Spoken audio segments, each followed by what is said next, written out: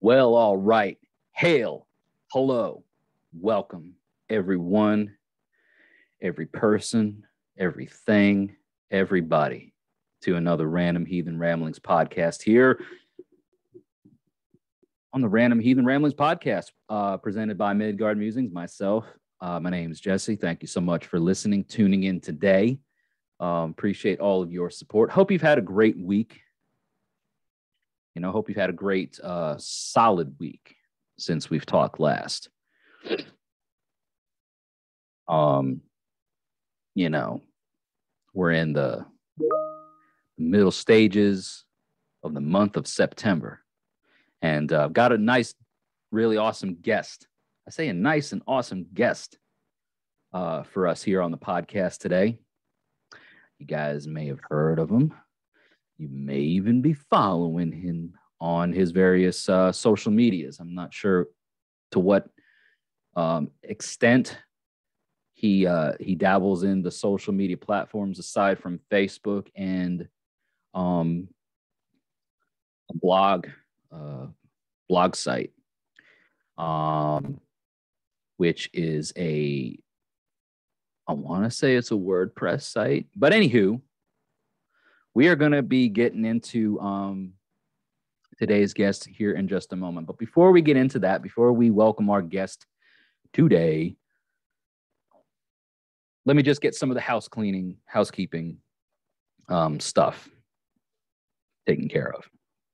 So if you're not yet following the podcast, if you just stumbled across this podcast because of a recommendation of a friend, thank you so much for listening. But this is the Midgard Musings podcast. This is the Random Heathen Ramblings podcast, I should say, presented by Midgard Musings. So if you're listening on a podcast, streaming platform, Spotify, Anchor, Google, Apple, Breaker, I don't know, whatever the podcast preference of choice, consider, please, doing a couple things. First of all, favorite the podcast, upvote it, whatever your podcast streaming platform allows you to do.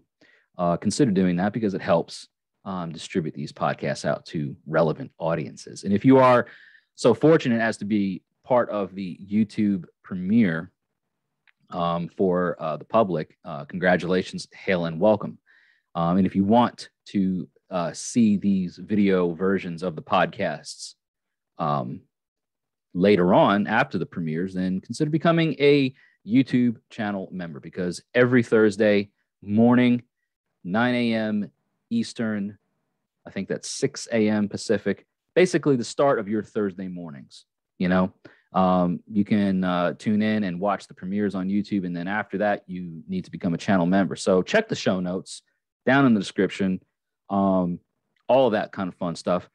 That's your ticket to be a part of these podcast excursions, adventures, as it were. If you ever want to voice your thoughts or share your thoughts and talk about things on this podcast or any other podcast episodes, this episode or any others, you can always call into the Midgard Musings hotline, and that number is 615-671-9832.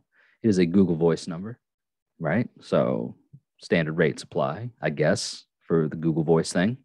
But yeah, let's go ahead and break through into today's episode. We've got a special guest coming up. I will cordially introduce you to him here in just a moment. So here we go on the Random Heathen Ramblings podcast. Booyah!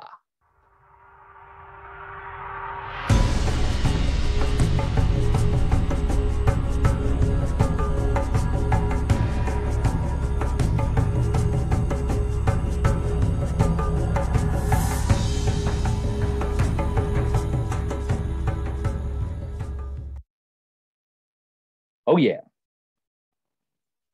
Oh, yes. Oh, yes. Oh, yes. So here we are today. It is, at the time of this recording, it is a Monday night. But you guys listening and watching,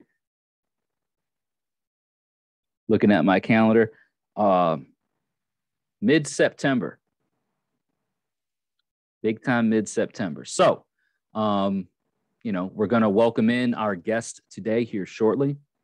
Like I said, you may know him from his social media presence on the Aldsidu Saxon Heathenry Facebook group.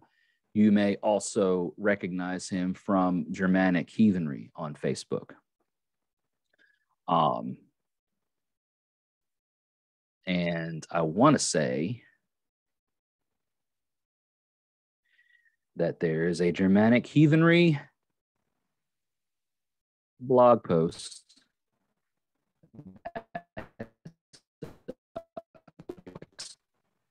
Germanic Heathenry.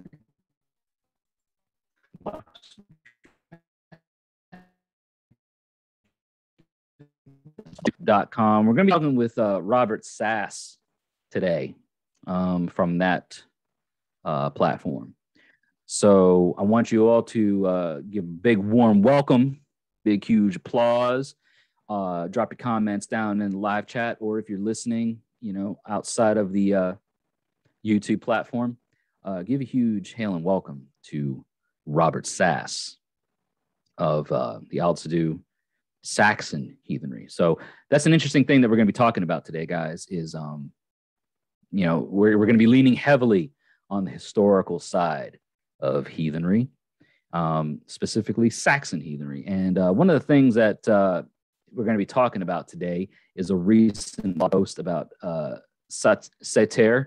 I'm probably mispronouncing, but once we get Robert on here to help me with the, pronunciations of it, Sataer, Loki, and Misinformation about Saxon heathenry. So let's welcome in Robert Sass and talk about it. Here we go.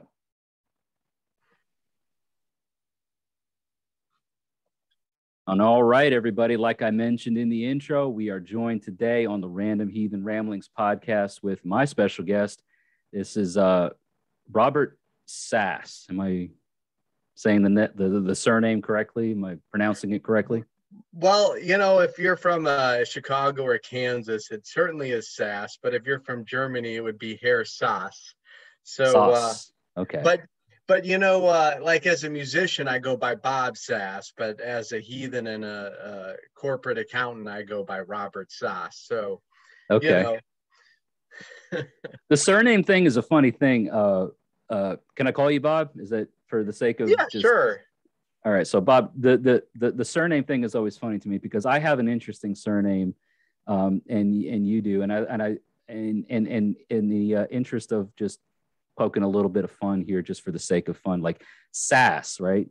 You got some sass, a little sassy, a little bit of attitude, and I'm still wagging, and it's like a wagon sitting still. Do you ever get that with your surname? Do you ever get that kind of? I've gotten it since probably preschool. Bob Sass, Sassafras, Sasshole, Kiss my ass. Yeah. I've had it, man. I've had it so many different ways. The still wagon, the wagon sitting still dragon, wagon steel, just like, and it's Dutch, I think, in its origins. The Germanic side of my family that immigrated over here, it actually was at one point spelled exactly the way you would look at it, like a wagon sitting still. And every time I talk to people, like, hey, what's your last name? I always tell them it's still wagon. You can spell it however you want. It's like a wagon sitting still, But well, you said still dragon, and I get it. But I wasn't sure if you meant like dragon with fire and wings, or dragon like you're dragging something along, both road. Both. Yeah, both. Just like you're dragging, like it's, like a what do you call it? Like a trolling motor, like you just slowly just dragging ass, kind of thing, or dragging like a fire breathing beast of myth. I've heard it all. I've heard it all, and I'm sure you've heard all kinds of variations as well, like you just said. But welcome to the podcast, first of all, sir, and thank you for being here.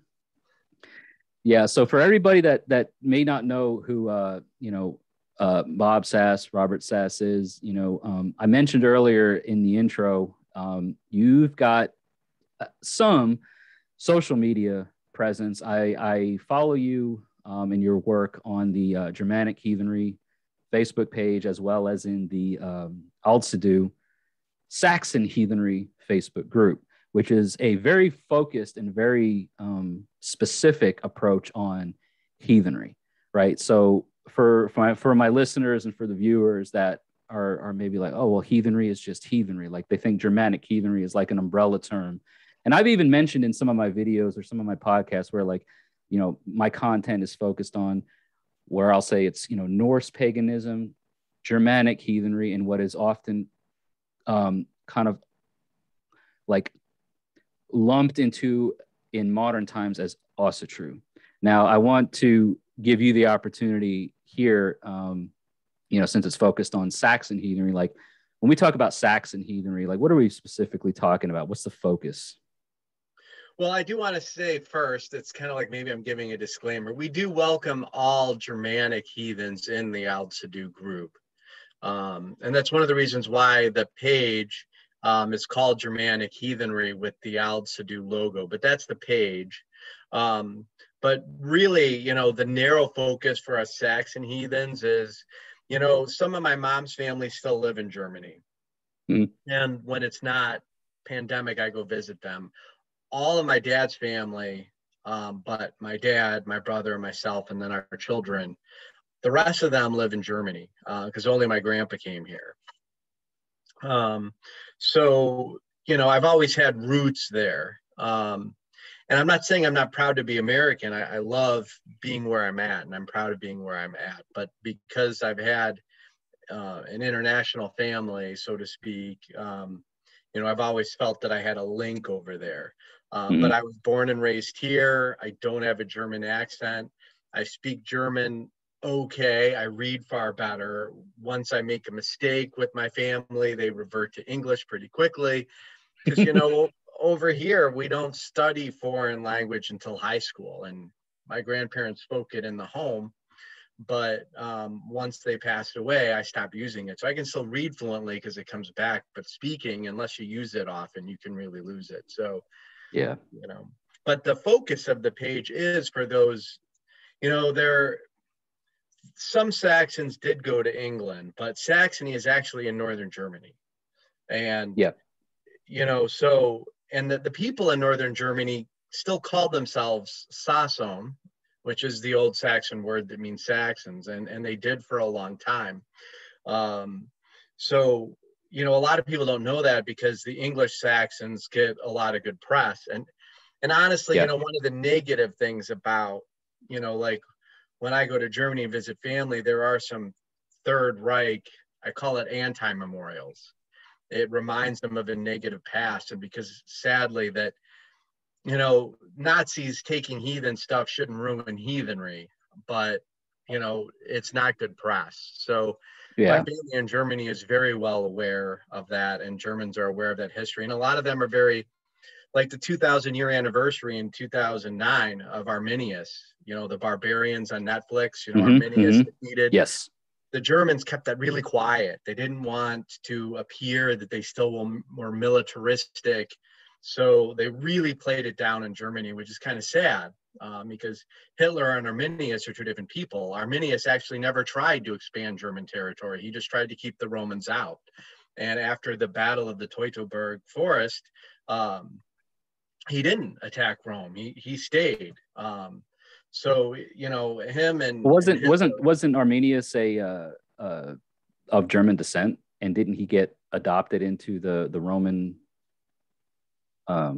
lifestyle? Or am I misunderstanding? No, you're absolutely right. So the history is, you know, the Roman way was they would take children of the nobles, and then they would raise those children. So he was taken as a kid, and when he was brought back, he said, "I love my people." You know, a lot of scholars say he was torn between two sides, but that's BS, because if you decide to kill 22,000 Roman troops, you're on one side. You know, I mean, that's unarguable, right? Like, there's no fence to sit on there. Like, you pretty much made your stand. Yeah. So, and the Cherusker were one of the tribes, you know, the Saxons didn't just appear out of nowhere. You know, a lot of people think that they started as a small sliver on the Jutland and they conquered all of northern Germany and they conquered all of England. You know, I wish I could say my ancestors had the military prowess of Rome, but reality is those tribes, you know, Arminius was poisoned by his own people for trying to be a Kaiser, trying to be a Caesar. Those tribes who became the Saxons in northern Germany, they didn't have Kaisers or kings. You know, the word kuni is a family leader. It comes from the word kun or kin, which means family.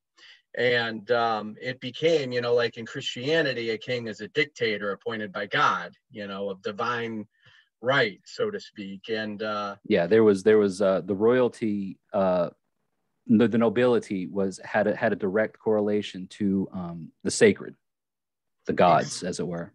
Exactly, but it was family based, and the leaders of the families were equals. You know, and that is shown well in the Netflix series. Actually, you know, it's one of the more accurate shows on television. So. I loved Barbarians. I would actually encourage anybody that has Netflix. Hopefully, it's still out there. But Barbarians, I was thoroughly impressed with so much of the pop culture, the media influence that Norse and so I mean, we may get into this here in just a little bit, but like Norse and Germanic, we're talking differently from like mainland Germania versus the Scandinavian countries. But as far as like the Lost King or the Last Kingdom and Vikings and stuff, like the Netflix series Barbarians to me was like such a refreshing approach to historically accurate representations without bleeding, like without like sacrificing too much, while still being entertaining. Would you agree? Yeah, I really do. I mean, there are, if you want a documentary, there is a really good documentary out there. But, you know, for a drama show, that's about as good as you can get. So let's talk a little bit, if you don't mind, about, because like I said before, like when I talk about some of the content on my platforms, you know, Norse paganism, Germanic heathenry, would you say that there's a difference between the two culturally? Because I think that there are, like the names and some of the like there's similarities, but we're talking about almost like the same things, but in a different way. I guess I don't know if that makes sense, but like the Scandinavian countries, like, you know, Iceland and non-mainland Germanic countries. So it's like when we're talking about like Saxon heathenry, Saxony, the mainland Germanic areas, there's bleed over. Is that an accurate? Yeah, absolutely. I mean, there's two things. You have to talk land and time. So the Saxons, they were attacked first by the Franks. They were neighbors to the Danes, who were also heathen. So the Danes wanted the Saxons to win because it's better to have a heathen buffer between you and a militant army trying to forcefully convert other countries. You know, first they converted the Frisians by force, and the Danes are very content with the Saxons being in between them and the Christian Franks. And they started building the Danverka, the Danish wall, during the time of the Saxon Wars. So to answer your question, the Saxons and the Danes were allies. Even the most famous heathen Saxon leader married into the Danish king's family. So he would have been actually related through marriage to the historical Ragnar, if we do believe the sources, which, you know, are the sources a little legend or are they literal history? There's some debate there. But if a lot of debate. Yeah, I mean, so the Saxons and Danes, since they were neighbors, they did share the same culture. But let's talk about this to make it simple. To answer your question, the Scandinavians are also Germanic people. Sure. So Manuther for the word moon versus Manuth for the word moon in Old Saxon. There's not that much of a difference. But the Danes and the Swedes, they're geographically closer to each other, right? And they have 9-year sacrifices and cult centers. You know, there's a cult center in Uppsala, Sweden. There's a cult center in Lera in Tisu, Denmark. But yet the Norwegians and the Icelanders, they do more private family bloats. So there are some regional differences for sure, but for the most part, they're all celebrating the same holy days and the same moons at the same time, celebrating for the most part the same deities, whether you call them Donner or Donar or Thunor or Thor. Yeah. Linguistically speaking, it's just the linguistic differences of the region speaking towards the same sacred being that they all kind of collectively, at least overall, had a veneration observance towards, right? Yeah, and how different is, there's the Thor's Oak of the Chatti, the tribe just south of Saxony. There's the Irminsul and Hohenseeberg, Thor's Well. And Irminsul and Irminsul and Yggdrasil are probably the same. It's just, slight language variants. So, sacred trees, putting the blood on the trees is common to all the Germanic Scandinavians. But you actually, I think, did a recent blog on Aldsidu.com, which for anybody listening, watching, like, Aldsidu.com it's your blog post site, right? So we're going to link that in the show notes and in the description for anybody that's, questioning about, oh, what are you talking about, right? Well, do your due diligence and check it all out because it's there. But yeah, you recently, I think, did something on the Irminsul, which again, I follow you on the Facebook platform because that's where I see most of your posts come out. And yeah, the similarities between that and Yggdrasil, which has always been an interesting thing to me, this world tree and the linguistic connotations between,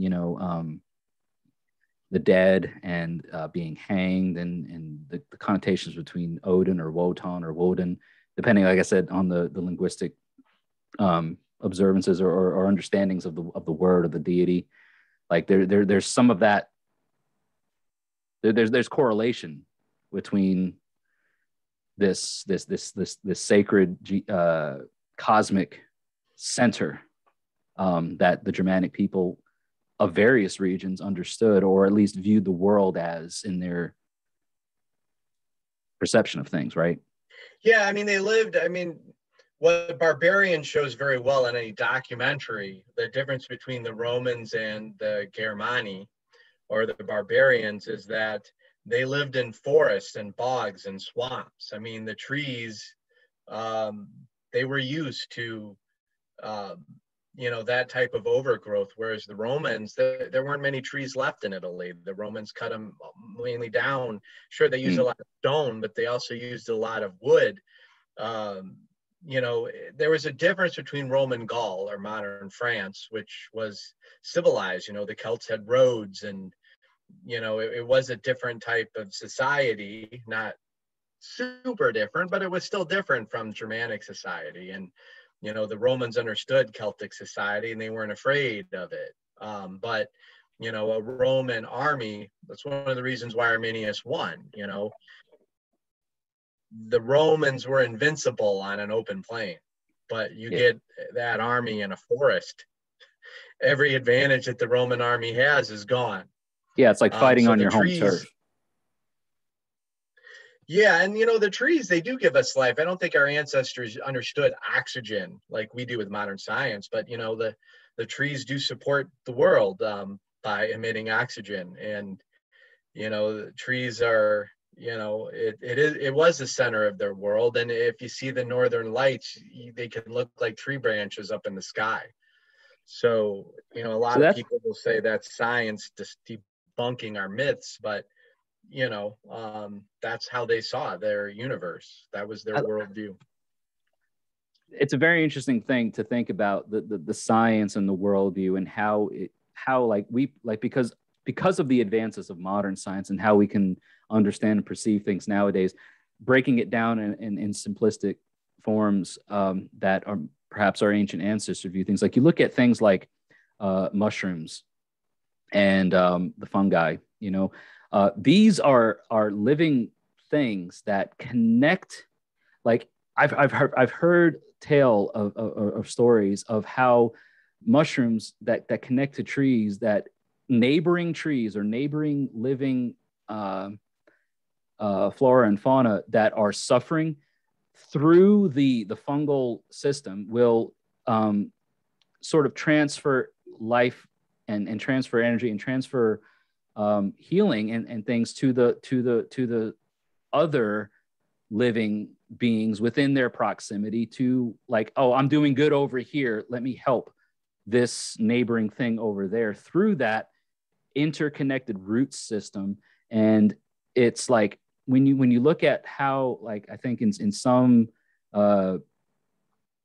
and this may be going into the weeds a little bit, but when you look at like the berserkers or some of these like figures of sagas that used psychedelics and things like that to achieve a heightened state of awareness, it's like those were certain things that they used. We know of things like henbane and other certain natural resources that they were able to like tap into this like primal rage or primal reactionary behavior. And it's like there's some, perhaps, right, something to consider with how the nature of things uses those resources to nurture and expand for each other, and how these Germanic tribes use them to achieve certain heightened states of awareness and heightened states of accomplishments. I don't know what you think about that, but it's a reach perhaps, but it's perhaps well, there. not really. I mean, I'm going back to World War II history a lot, which is way past heathen history. But why did the German soldiers, when they conquered France in 2 weeks, they didn't sleep for 3 days because they were using methamphetamines? And the French were not. They were expecting the attack by the Maginot Line, and they had no idea what blitzkrieg really was. So the Germanic peoples from way back, you know, the berserkers is a good example. You know, a lot of people say it means bear skin, and other people say it comes from a bear. I lean towards that view, but you know, because it's kind of stupid to run in battle without armor. Like in the TV show Vikings, I mean, they have helmets off for the TV shows so that you can know who's who, probably. Yeah. But you know, in reality, you'd be a moron to go into battle without a shield. And especially the way battle was conducted back then. I mean, it was all hand to hand, with the exception of maybe, you know, artillery through archery and things like that. But I mean, why wouldn't you protect your most vital areas, like your head and your torso? Right. Absolutely. To answer your question, though, yeah, I think. I mean, I might be the craziest idiot out there to want to fight somebody, but also I would hope to have at least a bare, the bare necessities, right? Baloo, the Jungle Book, the Law of the Jungle, right? The bare necessities, right? I want to protect the most vital. Like if I lose my head, I'm done. That's it. Like. Yeah, and you know, I've seen documentaries where they've put together some warriors, like they can tell from a warrior grave if someone got hit with an axe in the face but yet survived and then were killed in a later battle. I mean, they had some pretty horrific scarring in that world. You know, but I do believe, to get back to your original question, I mean, I don't think that every Germanic soldier was on some form of substance, but there were certainly, at least we have attestations of it. And, you know, I guess since we're bringing this up, I will say, you know, one of the myths, so to speak, of Vikings is that they were looking for war. But really, if you're sacking a monastery, it's hit and run. Your goal is to get out of the ship, to get the gold and the silver out of the monastery and get back on the boat before the army comes, because the warning bells are going off. There's no time to rape nuns. And I'm not saying that Vikings never raped nuns, for example, but, you know, the Christian testimony makes them seem like that they were bloodthirsty, but reality is that the Christians had sacked a lot of heathen holy sites, like the Donar Oak that St. Boniface, the Irminsul. The Franks boasted that they stole gold and silver from the heathen Saxons at the holy site. I think the Danish neighbors saw what the Christian army was doing, and they copied it. I really believe that. And there are scholars that believe that too. A lot of people have told me that I'm crazy, but seriously, you have in 783, the Danes are sending emissaries to Charlemagne, and they're asking him what the heck he's doing. Well, because they've wreaked havoc and taken all this Saxon heathen gold. I mean, you know, I mean, from a militaristic standpoint, right? Aside from our beliefs and everything, you look at Charlemagne and, right? Like, I mean, military genius. Yes and no, he lost some battles. He wasn't invincible like an Alexander the Great who won almost every single battle.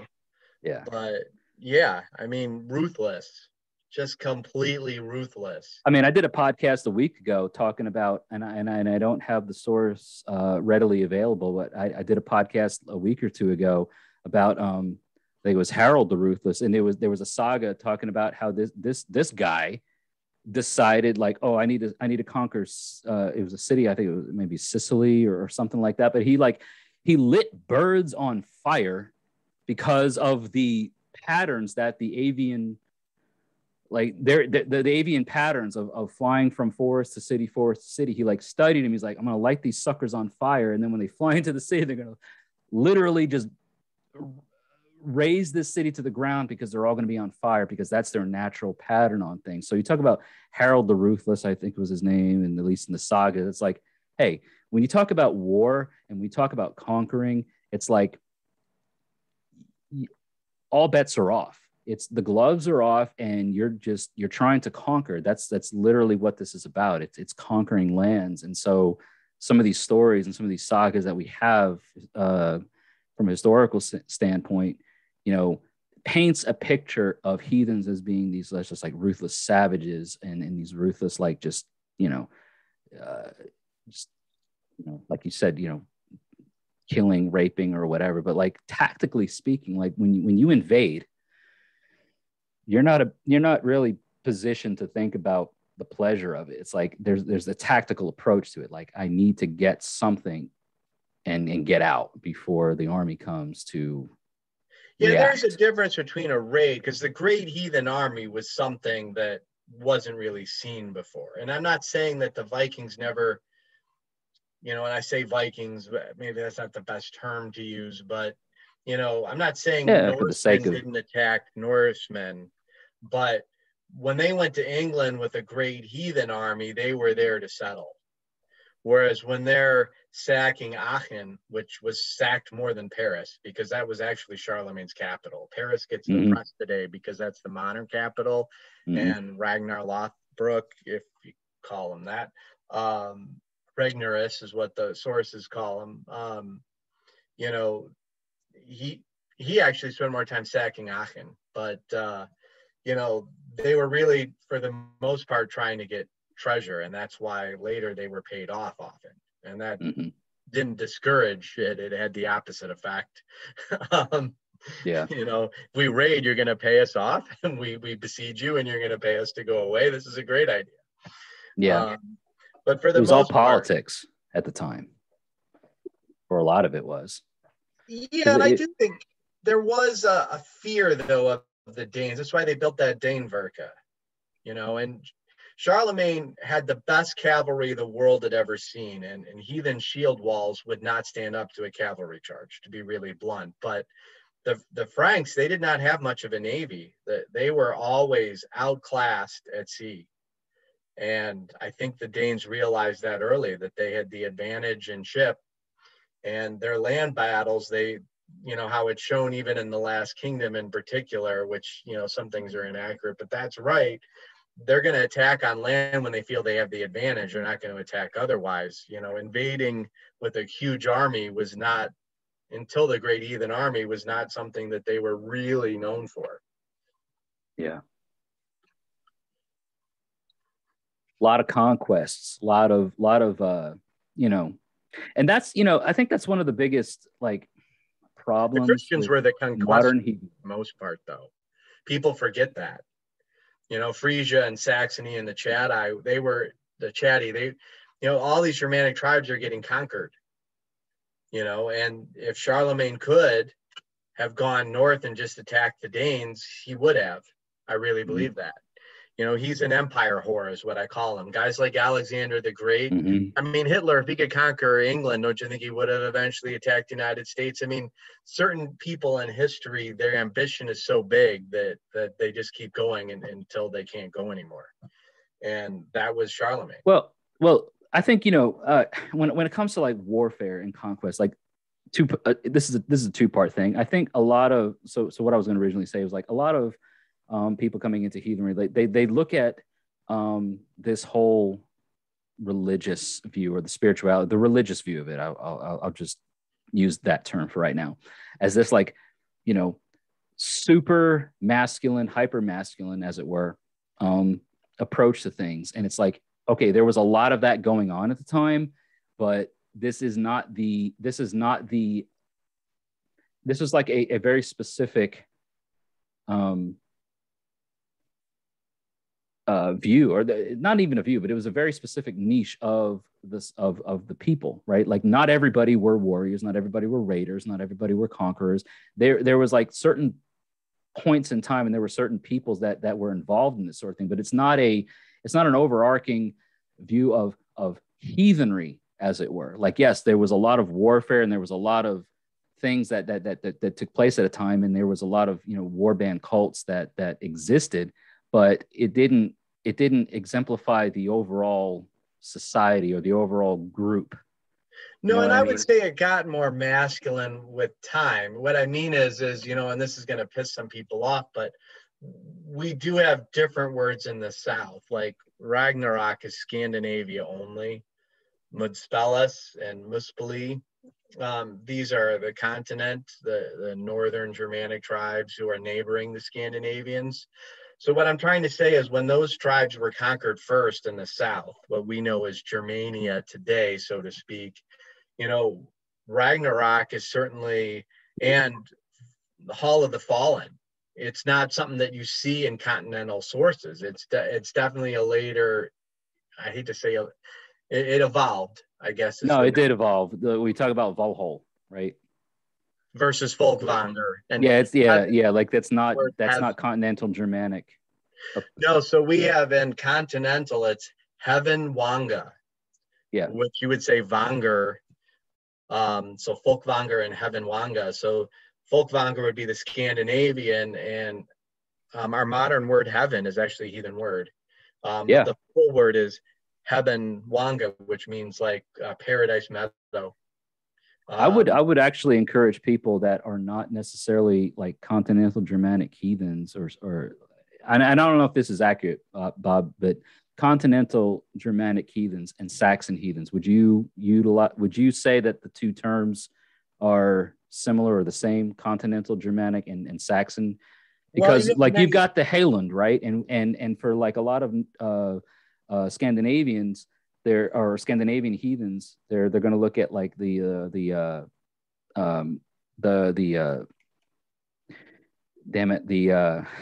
words of the high one. Damn it. It's like the Norse proverbs, right? Like, so like, people like to think they like to try to, at least in some ways, they like to try to connect a sacred source or a sacred book. Go ahead, because I'm blanking. Well, let me say something shocking, but it's true. Everyone, when they think about it, they're going to realize that what I'm saying is true. Germany is 82 million people today, but the northern part of Germany that was the old Saxon area, that is 25 million people today. And that is more people than Iceland, Norway, Sweden, and Denmark combined. And that is the case back in heathen times. There were more people on the continent venerating Thor and Odin than there were in Scandinavia. Yeah. And that shocks people, but it's absolutely the truth. Now, of course, Central Europe and the Celtic areas, Gaul, they weren't worshiping Germanic gods there. They had different gods. But still, Northern Europe, which neighbors Scandinavia, had a much bigger population, and they worship the same gods as the Scandinavians. Yeah.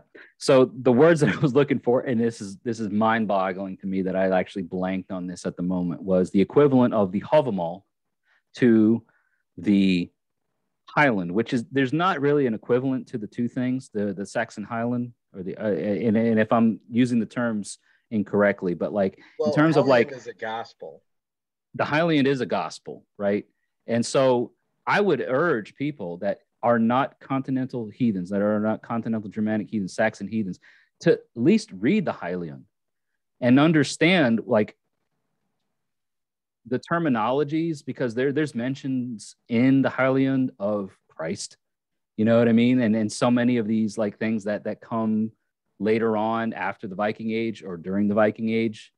Am I right? Like those. Well, let me put it this way: there are more attestations of, though I'm using the Scandinavian word, but the Nornir, which in Saxon Heathenry are called Shapers.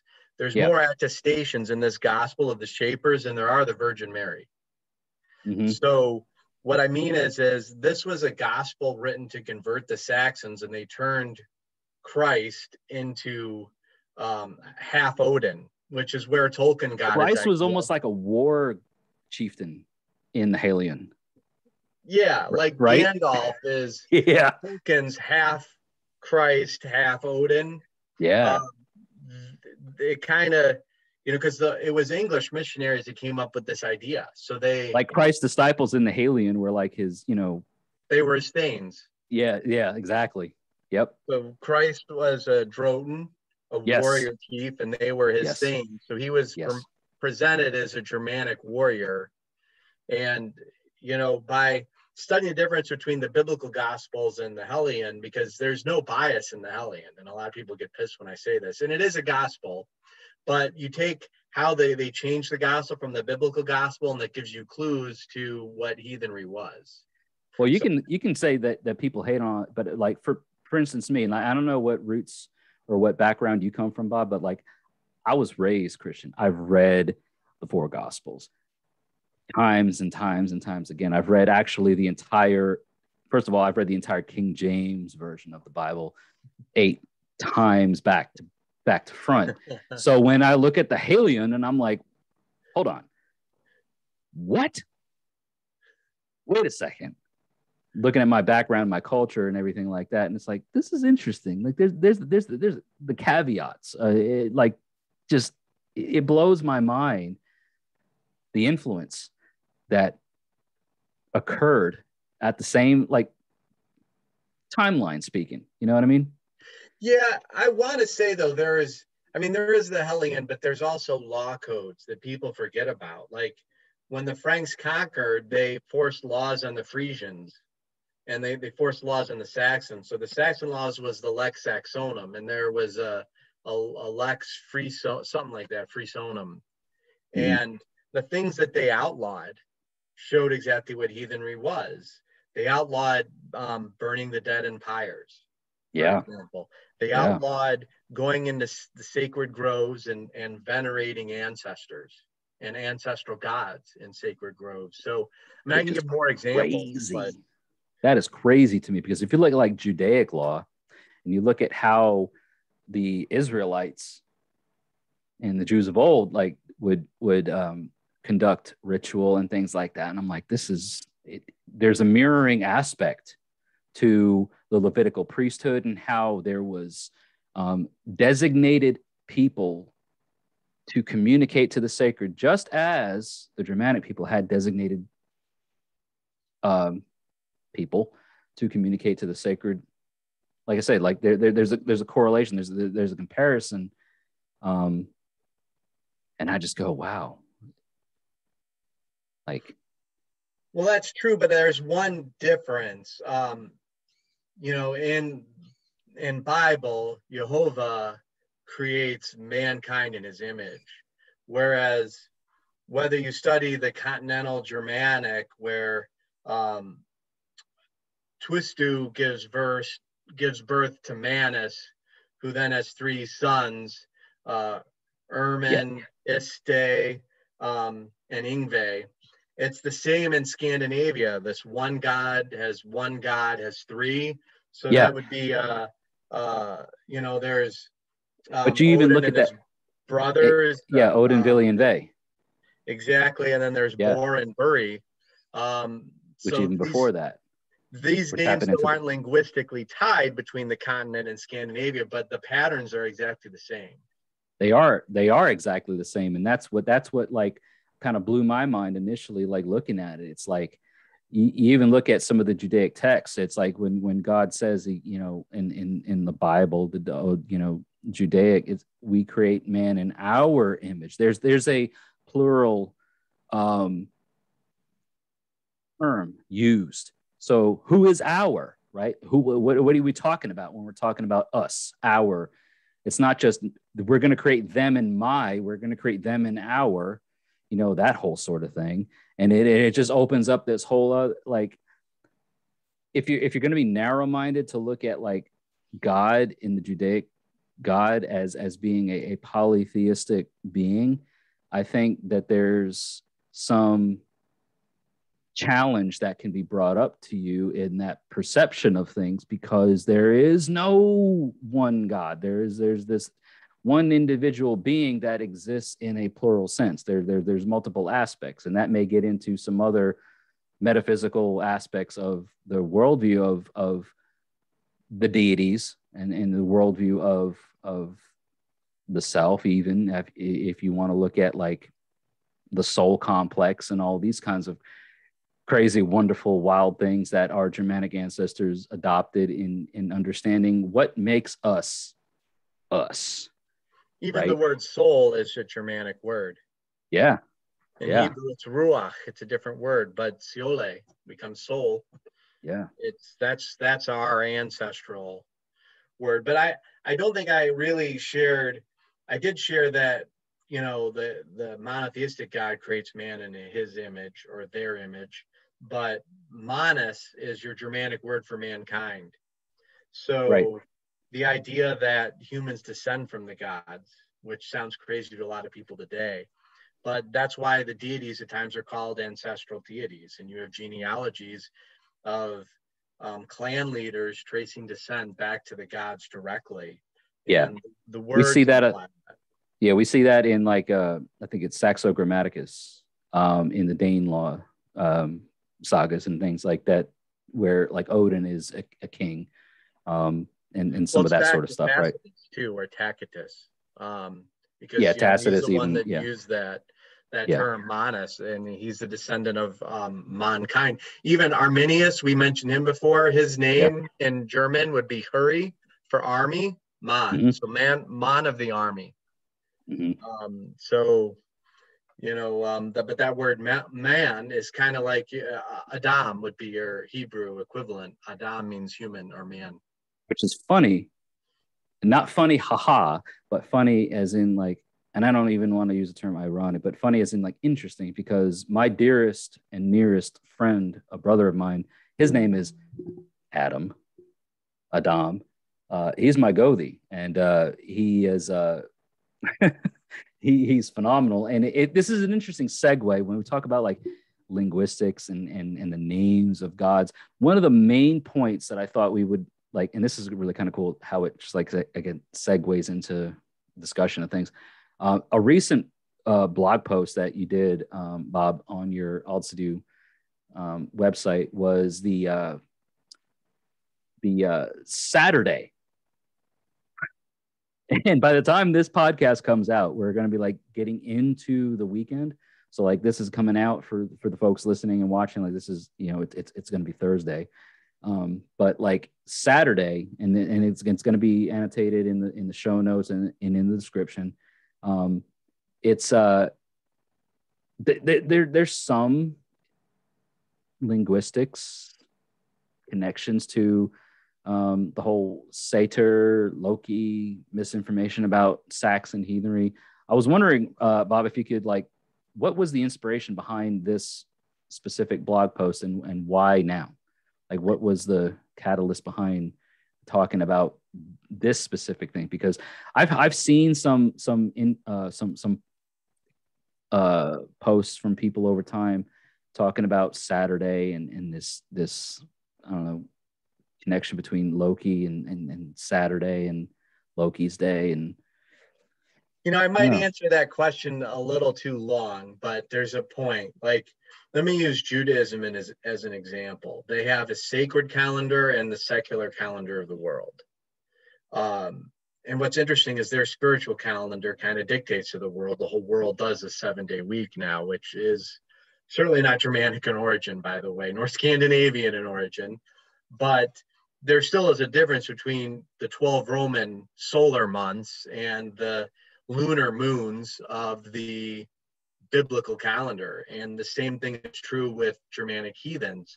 Our Germanic ancestors looked at all the signs in the sky. They didn't just look at the sun. They looked at the sun and the moon. And timekeeping to me is very important, because I do believe had heathenry survived until today, the timekeeping would not have changed. Even if Rome was a dominant culture in the world, and it still kind of is, because Roman Catholicism is the culture that made the Christian West of Europe and America. Yeah, the Gregorian calendar, the whole thing.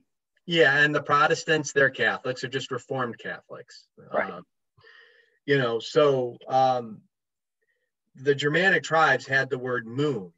So if I used in my blog, I said, in Germanic languages, you add a TH, it means there's a sequence. So there's a number 7, and then you add a TH, that's seventh. So 7 by itself means there's 7 whatever, butterflies. Or seventh is a sequence of 7 things. So you take the word moon and you add a TH to it, it becomes the word month. So today, because we're Romanized, we're Catholicized, we're Protestantized, we don't understand that a month used to be tied with the moon. And we don't pay attention to the moon. The moon can tell us when an early winter is coming or a late winter, or when an early or late spring is coming, because the sun and the moon, in a sense, work together. I don't know how to scientifically say that. But, our ancestors saw these signs in the sky. And, our ancestral calendar for Germanic and Scandinavian heathens was technically a lunar solar calendar. So the months were cycles of the moon, but they knew how to use the time of winter, which a lot of people today would say the solstice, to determine when they would add a 13th moon to their year. So heathen timekeeping is one of the reasons for it, because I believe that heathenry survived till today. We would have a spiritual calendar, and then we have the calendar that we use to go to work and school, like the non-heathen world that we live in, right? I really believe that's one thing. And I used to be very militant because I like to fight misinformation, but it is a losing battle. You'll never win. But, in my past, I was big on calendars, but also I'm big on who are the gods. Does Sataer come from Saturn, which it certainly does. Sure. I read old I do have a master's degree in religion. We can discuss that maybe if we do this again. Sure. But it's not in Germanic. I was raised learning the history of the Saxons, and that's what because when I studied religion at the university level, that's where I lost my faith, because the ground doesn't lie, and biblical archaeology disproves the Bible. But I use those skills that I learned there here, and a lot of people say that's a weakness. I think it's a strength and a weakness. Because, I was able to teach myself Old Saxon, which, very few people get at a university, because I finished first in my class in graduate school. I was the #1 Hebrew student, and I studied overseas in Israel, and I did digs. So I do have archaeology in my background too, at the master's degree level, not PhD. So I can read archaeology reports and think, gosh, when I was doing digs as part of my master's degree, the location was different, dry sand versus wet forest bog. It's a big difference, but I at least can understand the archaeological reports. So, I have these things in my background. So I understand that the ancient sources describe really what heathenry was. And then these later sources become quasi-blind and blurry over time, because the more centuries you get away from heathenry, the more misinformation. Even there was misinformation even before the internet was invented, because Christians, you know, they think witches and they start hanging people, having witch hunts, you know, and there's panic and fear. And that leads to gross exaggerations, like the Vikings took time to rape nuns. I mean, I'm sure it happened sometime, but it was far more rare than the Christian sources state, because that fear, especially in monotheism, fear with religion, it drives people crazy. And heathenry shouldn't have fear in it. But I also think we need to be smart. So why do I write? I have two things. One, I know how crazy monotheism is. So George Carlin, if he were still alive, may he rest in peace, would say, I've gotten some common sense, but since I still believe in a religion, maybe I don't use all my common sense. It's probably what George Carlin will say. But nonetheless, and I don't mean to attack Wicca or Scientology, but these two faiths don't have the best appearance to the general public. And neither does Asatru, with all the racism and the Nazism and all this sort of stuff. So I believe that if we at least have some scholasticism out there, I mean, most Christians in church, they don't read their Bibles and they're totally ignorant, okay? I do find, sadly, most people online that claim to be heathens are that way, but the few of us who are trying to be more are authentic, you know, I don't want to be the Tom Cruise to Scientology. You know what I mean? I want to be, you know, because even if I'm wrong, and I have updated my blogs over the years, every time I, through more research, find that something else is wrong, I go out in public and I admit it. I say, guys, I used to teach this. It was incorrect. Here's my evidence. Here's why. A real leader can do that. A lot of the other Asatru orgs can't do that, because once they've taught something for so long, it would piss people off if suddenly they changed their website and said, that's why a lot of people don't want to give up on you all being on the solstice. You know, they can't change because they've taught it one way for so long. I started with the Wiccan Wheel of the Year too when I first came into heathenry, and then I studied the sources. I'm like, holy cow, this Wiccan Wheel, it has nothing to do with Germanic heathen timekeeping. So I'm giving a long-winded answer, but one, I want to show the world that we're not Tom Cruises, no offense to Tom Cruise, and we're not a bunch of racists, and also we're not a bunch of crazies, because a lot of people think that people who run to religion, like if you know, there's this one video on YouTube that has millions of hits called Neo-Pagans Are Stupid. And the reason why they get ripped on is because how they behave. And I'm not going to tell people how to behave, but for those of us that take the religion seriously, and it actually is a way of life, and we actually do ritual, we don't say that we do, because a lot of people say they do ritual, but they don't. Say they get together with other heathens, but they don't. They're not us per se. Not that they can't join us and become serious if they want, and not that their way of thinking is necessarily wrong, but I want to show the world, and I want to reach out to those who are serious that, hey, you can study, you can learn. I want to grow and I want to understand, and I don't want to just follow. Let me use this one other example. I was in Israel when the whole David Koresh thing in Waco went down. Oh man. And the Jews were laughing at the Americans because David is a messianic guy. You know, the Messiah is going to descend from David. And Koresh is the only Gentile in the entire Old Testament, which is the Jewish Bible. He's the only Gentile who's called Mashiach or Messiah or Christ, because Christ is Greek, Mashiach is Hebrew. So, you know, everyone in Israel knew David Koresh. That wasn't his real name, and he was a nut job, it seemed, before the FBI did.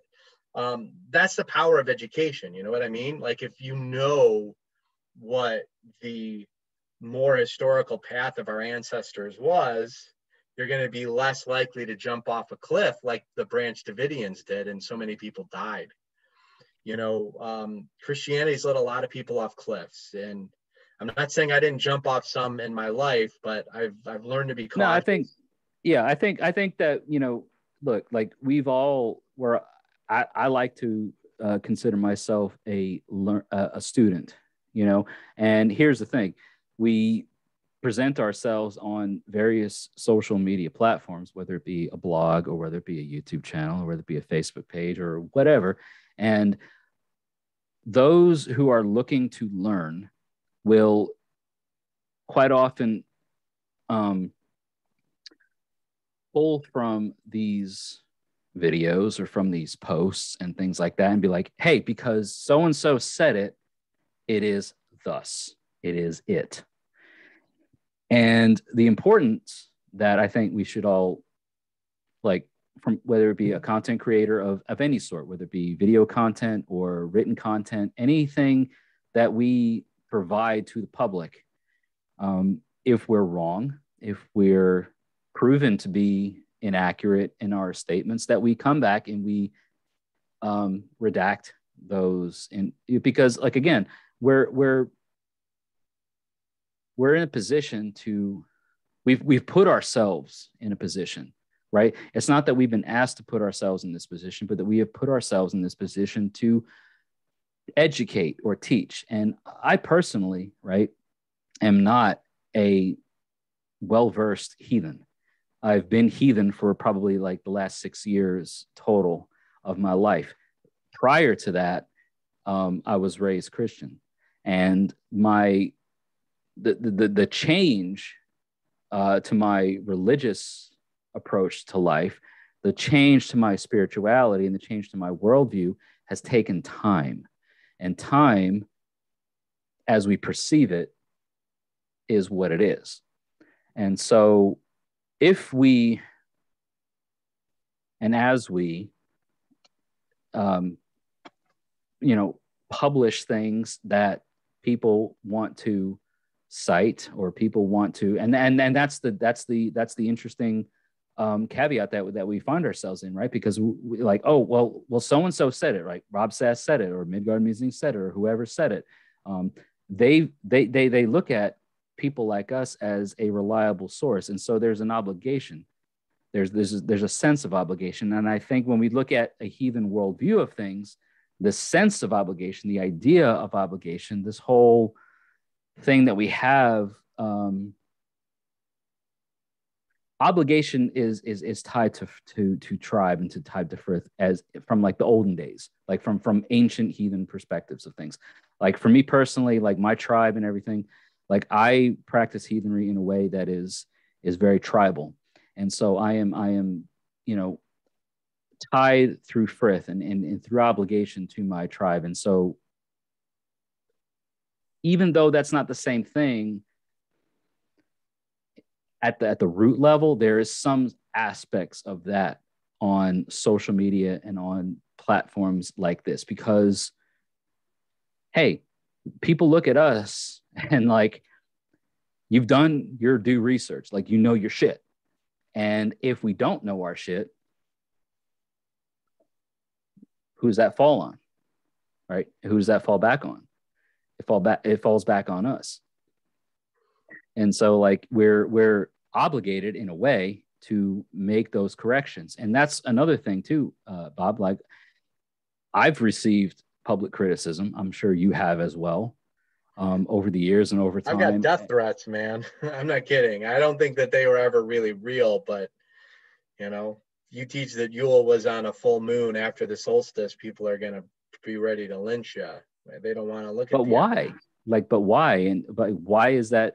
I guess that's a loaded question. Like, why is that sort of thing launched? And then how do you respond to things like that? Do you like, well, you know what, tough nuts, you're wrong and I'm right?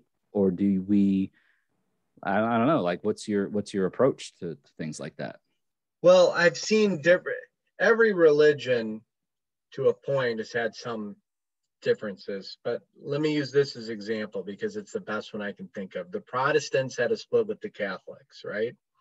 It was really about the sale of indulgences, prayer to Mary and saints. Luther may have made 95 theses or whatever, but for people to hear that, because the church kept the Latin. So they only kept the scriptures in Latin and they read it, and not everyone knew Latin and they weren't learned, so they couldn't read. So to have commoners hear that prayer to Mary isn't scriptural in the New Testament, that did ruffle feathers. It really did. There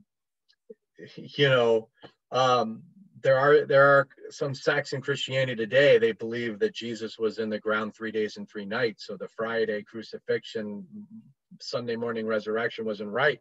And they'll have militant fights online debating about this. Now people say, well, you're talking monotheism, but the point that I'm trying to make is, I guess the best word might be sacred cow. People have celebrated the solstices in neo-paganism for so long, to hear that Germanic heathens did it different and to prove it using the historical sources in the sagas. Because, I mean, the sagas even flat out state that it's not the solstice. They flat out state it.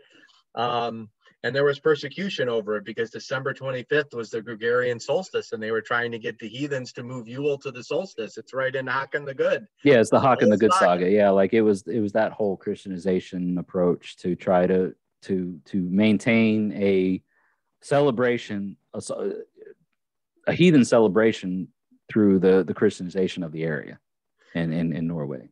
So I'm using this example though to answer your question because it's people don't know the sagas. They don't know the Eddas. They say they do. Like, so few Christians read the Bible. How many heathens have actually read the Eddas once, cover to cover? Plus, cracked open some sagas, and there's several hundred sagas.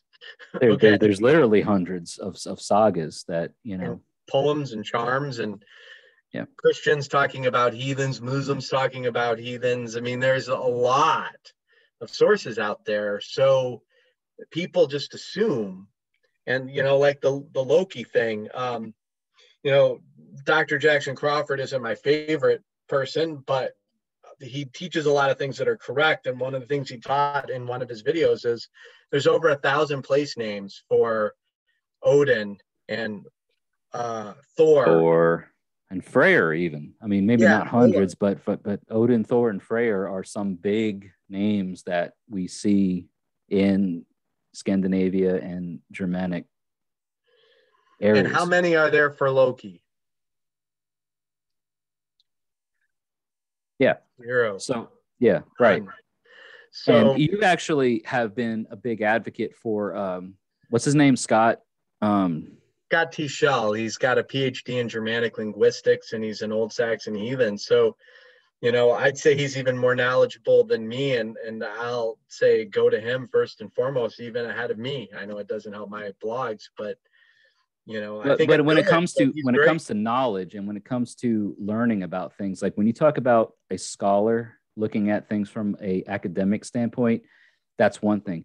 When you compound a scholarly approach with someone who is an actual heathen, which Jackson Crawford, all due respects to Dr. Crawford here as well. Goes to church.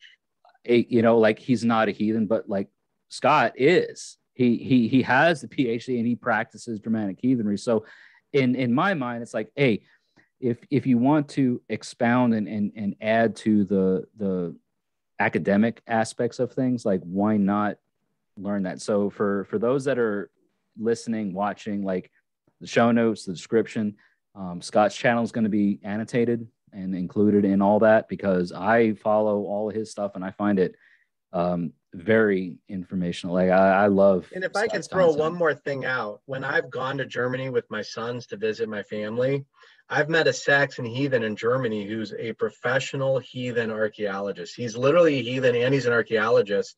And I've supported him, given him money. He's given my family tours of Saxon heathen holy sites. Like, I had no idea that there was a Saxon well to Thor. And the Christians built a well on top of it and renamed it Peter's Well. And there's even literary evidence, plus the archaeological evidence, to have a Saxon heathen he's finishing his PhD now, and he's done hundreds of digs as his full-time job. To have that sort of tour going through museums and holy sites. Let me give you his blog as well. His last name, I'm not giving you his real last name because he doesn't want his real last name out. Yeah, if you don't mind, just I'll send you the link. Yeah, just shoot me the link and I'll make sure that it's annotated in the show notes, if that's okay. Yeah, he's got a in the German and description. English blog because a lot of those Europeans are bilingual or trilingual. Yeah, yeah, multilingual. Yeah. That's an interesting thing too. That the fact that Thor's well was changed into Peter's well, and on the surface, being like I said, raised in Christianity my whole life, it's like the the impact or the power that quote unquote Saint Peter, okay, had in the Gospels, and the impact or the power that Thor, Gunnar, whoever you want to name him as being the people's god, the kind of the go-to guy, okay, is there? We don't know. Maybe perhaps we do. But is there a correlation between such a strong figure in the lore, between such a one in the Germanic approach to the church's influence or the church's idea of like, oh well, it's Thor, he's the people's guy. Oh, we'll just rename him as Saint Peter or something like that. I don't know. Well, Christianity was destructive, though. A lot of people think that the heathenry survived in the church, but it's really the opposite. I mean, they killed witches in their witch hunts. They tried to stamp it out. Something like Thunar's well, though, the Christian fort that rose in its place, because if you saw it, you'd be like, man, I can understand why the heathens had a hill fort there and why the Franks then built a castle there. I mean, that was the only way to get water from that well. So, you couldn't just get rid Can't of live the without well. it. Yeah.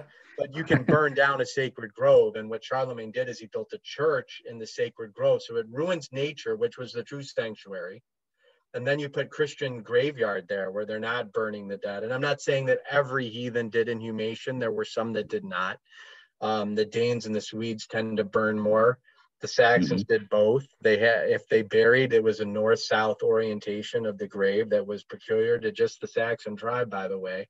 Learned that from the archaeologists and from the museums.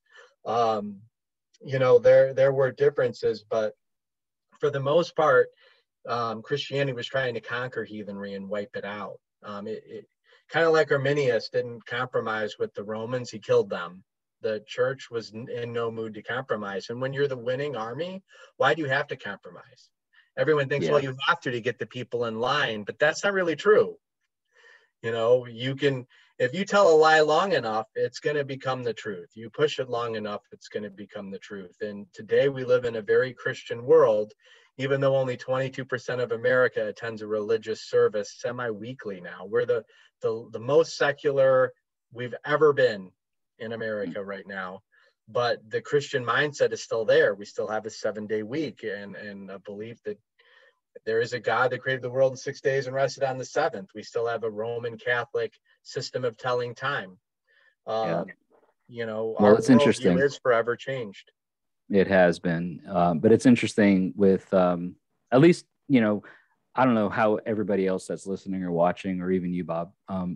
I see more heathen content on my social media platforms that are focused on the old ways, and I'm talking like pre-Christian times, like prior to the Viking Age, digging up things that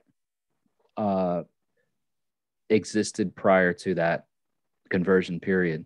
And I've even had engagements with people in my professional life in their religious beliefs that are not pagan, that still observe their own, specifically Islam. You know what I mean? Like they have a very structured calendar and things of the way that they believe things. And I applaud them for that. And I applaud anyone that's listening and watching that maintains and adheres to a very structured and a historical approach to their religious views, because the more I've grown as a heathen and the more that I've developed as a heathen, I think that there's a lot of value placed in the roots of things. And I've been one to sort of say that,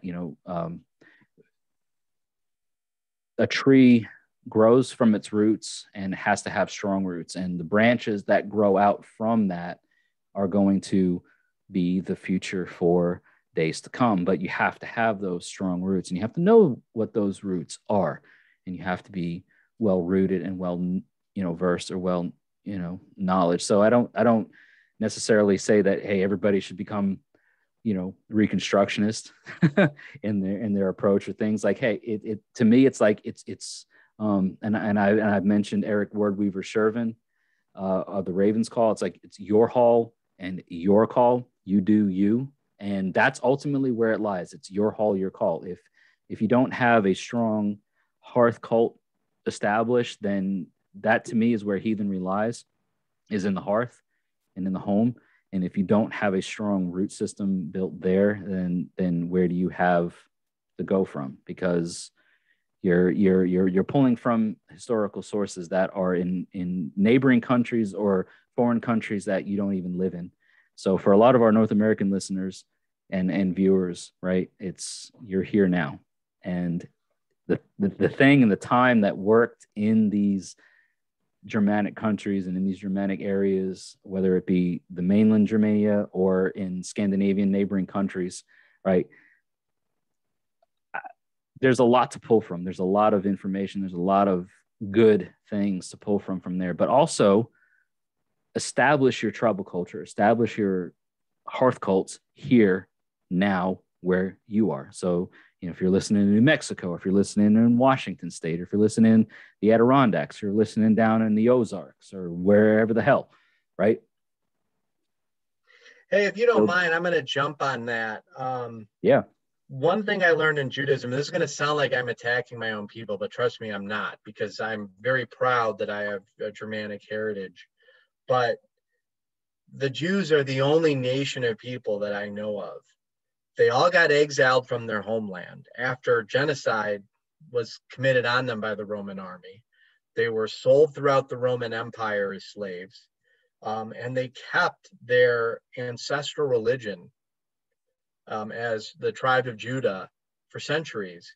And they survived centuries upon centuries upon centuries of persecution. And they did not give up their old ancestral customs. A lot of people may say, well, the Old Testament gave birth to the New Testament, gave birth to Christianity. You can say that all you want. But reality is there are still Jews today who are keeping their ancestral traditions.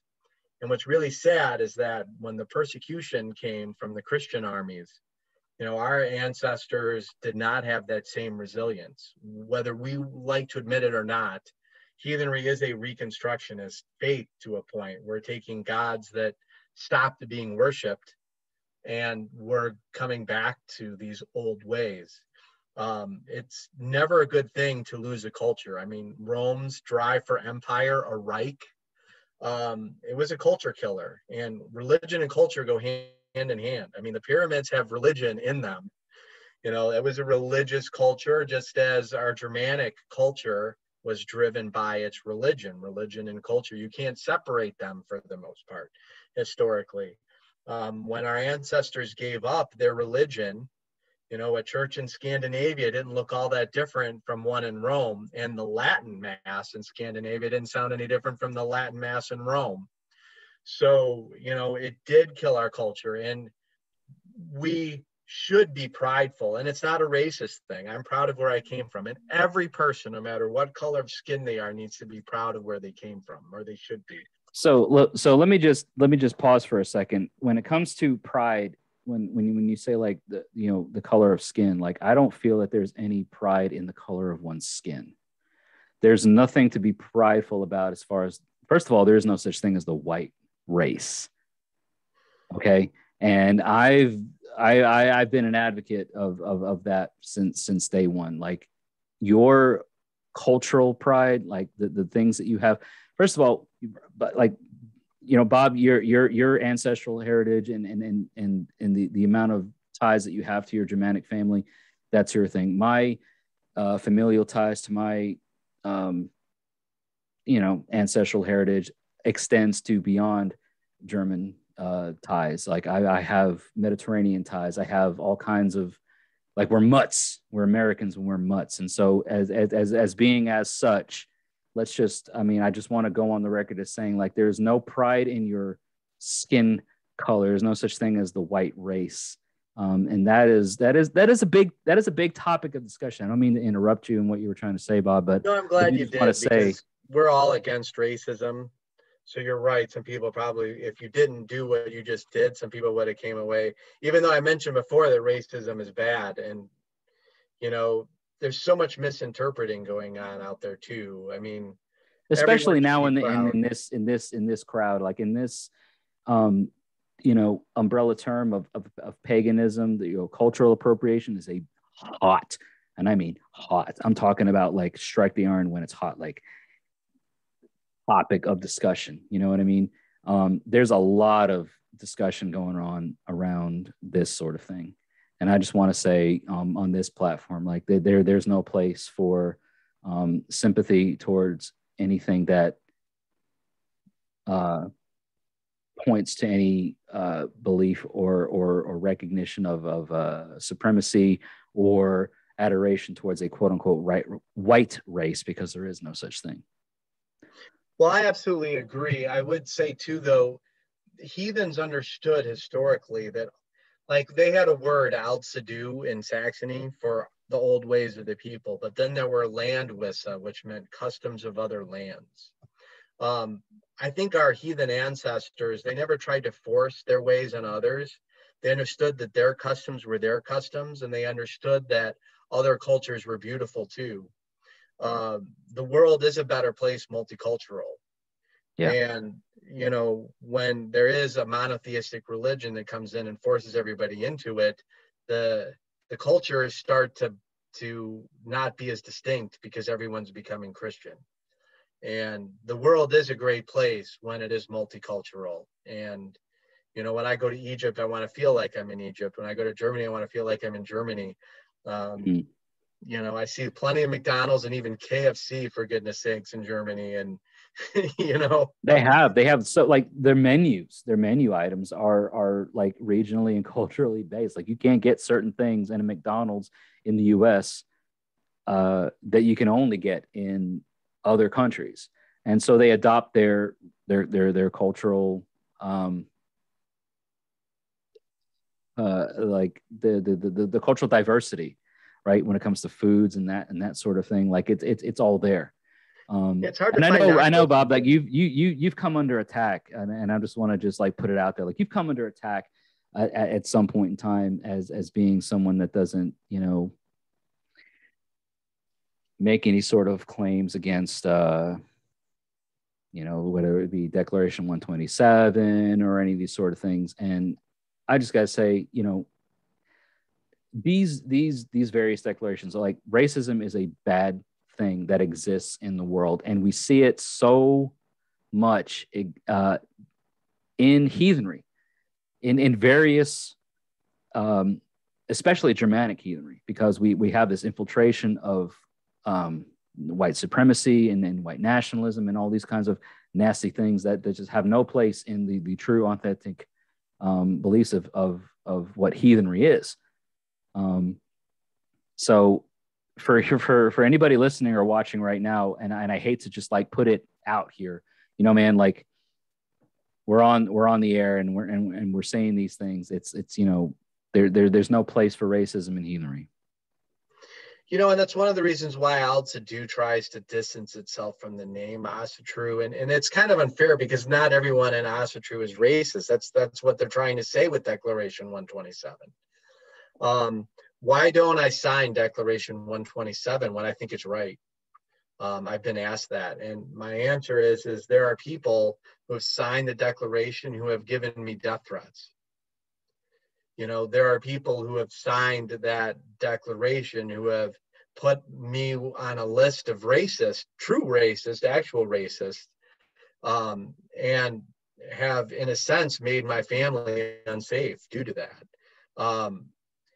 And also, you know, I don't want to say we're superior to Asatru, because I do think that there are, just as there's like an Orthodox Christianity and a more reformed and a more liberal, we're going to have distinctions within heathenry. And I think most Reconstructionists who really take it intellectually, most of them understand that historically heathenry wasn't racist, and racism seems to not, I'm not saying it can't affect a recon because hate can go anywhere, but I do really think that that's one reason why we have to separate, because if I were to Google the word Asatru right now, you're going to see many websites coming up talking about the uni-folky debate.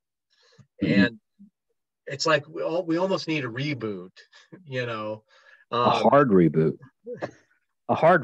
And I think that with things that some of us are out here doing to try and educate the public in a holistic way, right? Because I'm inclusive. I'm all inclusive. It doesn't matter to me what your skin color is, what your genealogy is, what your ancestry is,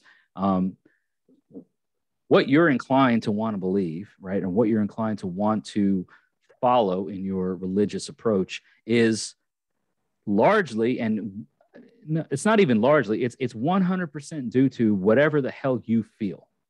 Okay? Because let's face it, I've got enough Mediterranean ancestry tied to me that if I wanted to try and, blame the fact that I'm a Germanic heathen or whatever, well, I'm focused on my ancestry. Well, I could be also equally as focused on my Mediterranean ancestry, and I could be following the Roman pagan gods if I so choose. But I am inclined to follow a Germanic approach to things, and it has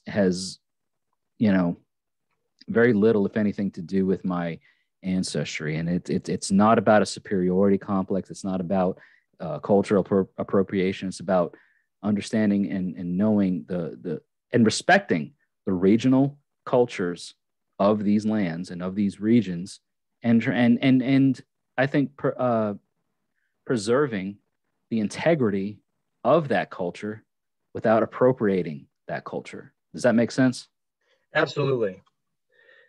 And I think I know that we might be running low on time, but I got a little bit more time. Sure. We went into the weeds a bit, and I'm sorry. No, this is all good, and it's good that we cleared things up. So you definitely have the wisdom with, as a writer.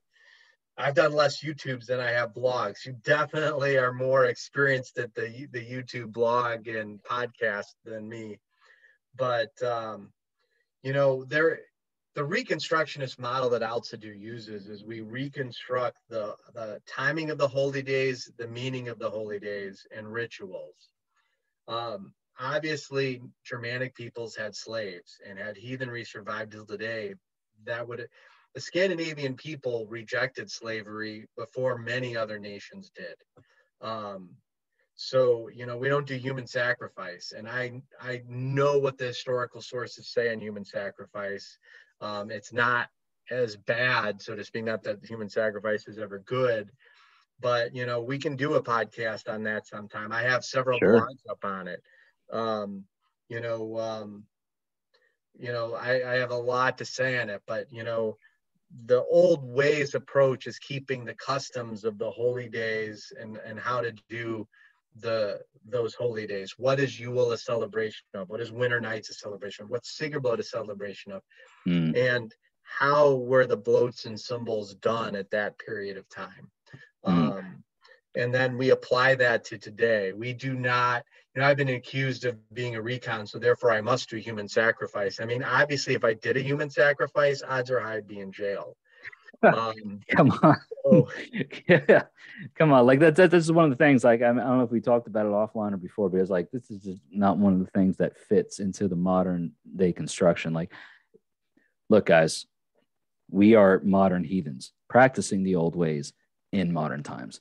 We're talking about learning about things that existed 1,500 or more years ago.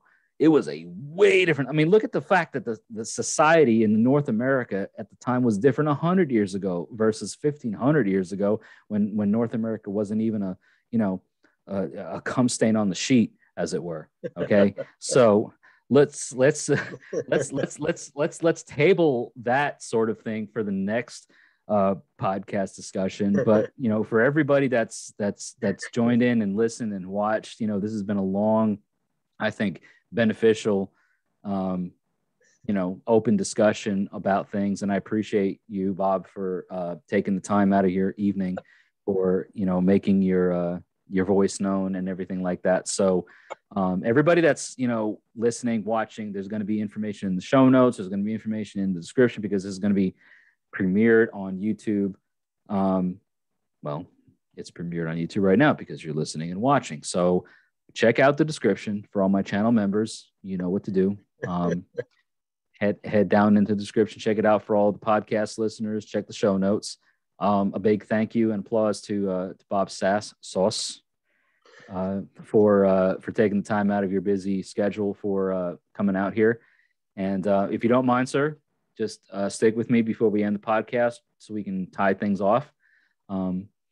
But yeah, for everybody that's participated in today's premiere and is listening, you are all appreciated, and we thank you for your constant support. So be sure to do the whole thing with subscribing, following, sharing, commenting, the whole bit. The social media song and dance, as it were. So big thanks to my guest. For having me.